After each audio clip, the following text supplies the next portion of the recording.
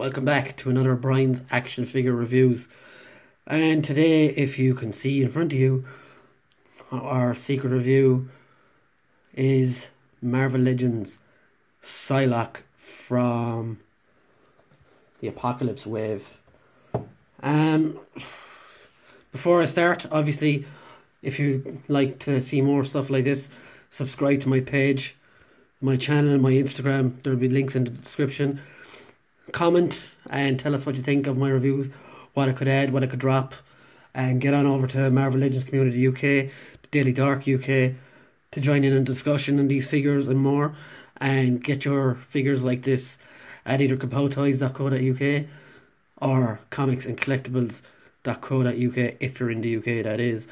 Otherwise, head to a Big Bad Toy Store or one of those places. So there will be links to all of those in the description as well. And I'm going to start off pretty quick. This is Psylocke, of course. There's been many versions of her in the Marve Legends line. So I'm going to start off pretty quick with the box. As you can see, X-Men, Psylocke, Hasbro. At the top, we've got the nice... Just move her out of the way for a second so we can get her boxed. No, that sounds bad. So we've got the funny X sign feeling.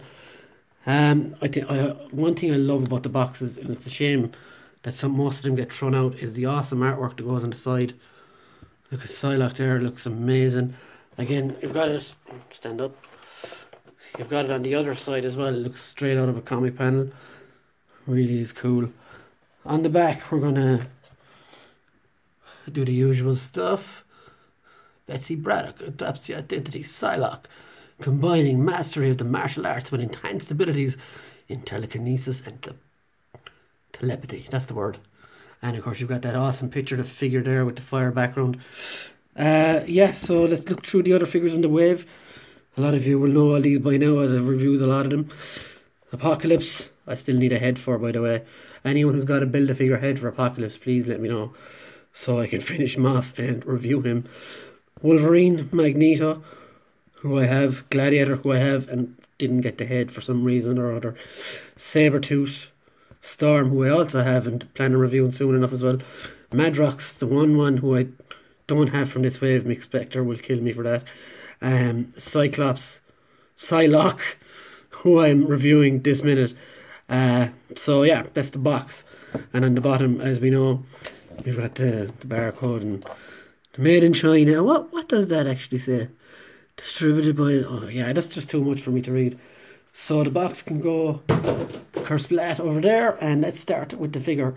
Now what I'm going to start with is the accessories, so I can get rid of them because they're quite fiddly. So she comes with this cool little headpiece. It's like to mimic her telepathy powers coming out or whatever, and that just slips on off her head, fits nicely on there as well. Yeah, so that's pretty cool. I keep her displayed with that on because it gives her a real, like, oh look at me, I'm so powerful. The fist comes with another little like this thing could like blow your head off or something. Fits perfectly on her hand. What I do love about this figure is it comes with all these accessories and they all fit on the figure at once, so you don't lose them. I know that's a silly complaint, that's a silly thing to say, but it's cool that all her accessories just isn't for filling the box. They actually work, fit on her and look good on her as well. So, and also her katana, I'm going to say this is, her katana blade has a nice like a psychic thing on it as well, which you can just slip off. It's like the lightning on the Thor's hammer in the Infinity War wave, and I think it's really cool with it on. I think some people display it without it, but I think without it, it just looks like any other sword. So I'm going to take her sword out of her hand for a few minutes so we can get a look at the rest of the figure properly.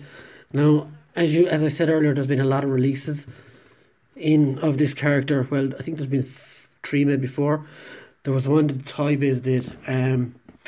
It was one of my first Legends, and I actually walked into a shop and I saw it and I was like, wow. I bought it because it was like £5 at the time, and I brought it home, and It's just alien. Like, I don't even have it anymore. It's probably one of the worst action figures I've seen Toy Biz do. There was one from the X-Force box set as well that I've seen people do really like, but from what I've seen, people think this is the best one. Now, Psylocke has always been kind of Asianish. Is that a word? Asianish? I'm just going to give a good look at her head sculpt here. I think she really looks proper womanly is the best word to say it. Like some figures she's been accused of looking almost mannish a bit. But no, I think she looks fantastic. And she looks, sorry, on the dark there. So let's run through her articulation for now. Rock her ankles, they go wherever you want them to go. Double jointed knees, which absolutely bend fantastically. So she'd be great on a flight stand with an attacking pose. The thigh swivels on both sides, and of course I'm not going to show you both legs because it's the same thing.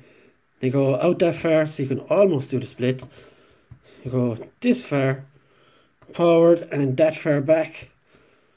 We don't have a waist swivel on her, so, and no ab crunch, just a ball joint I think it is here, barely moves. You know, I think they have to fix that in the female figures maybe. Double jointed, is it? No. Single jointed elbows on her as well.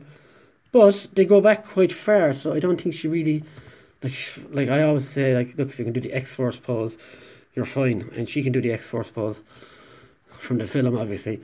The arms as well, not the best. No bicep swivels either. I think the women figures get screwed on the articulation a lot. Head can go slight bit down. No, not really. Head is just on a ball joint. And of course this is, if you look at the hair, this is the purple version. There is a version going around with her. She has black hair as well.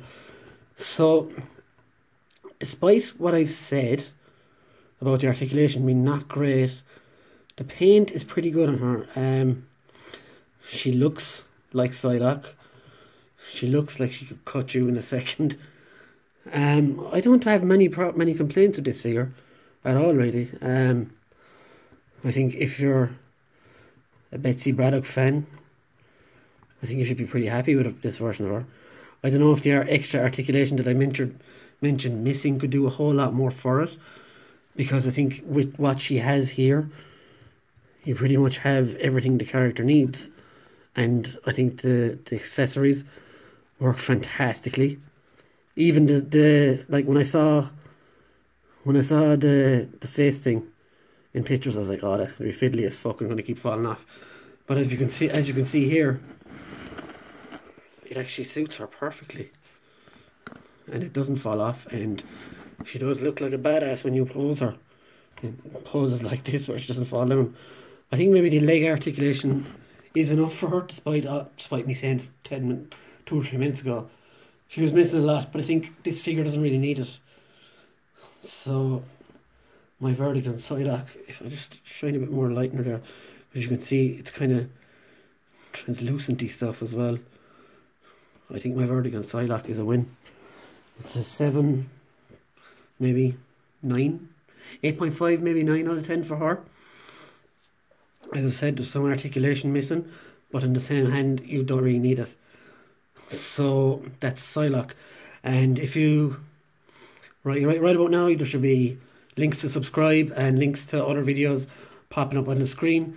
This has been Psylocke, and I'm Brian, and I'm out of here. Stay tuned to MLC UK, the Daily Dork, and all those other places I have linked in the description below.